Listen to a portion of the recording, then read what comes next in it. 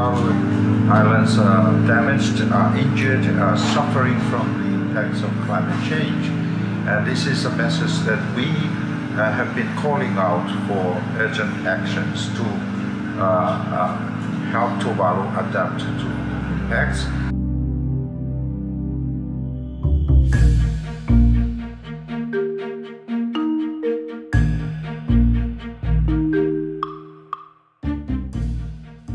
As we look at this project as being very important to a country that wants to preserve its cultural identity and its economic viability, this project also stands to be transformative as the first large-scale project of its kind in the Pacific.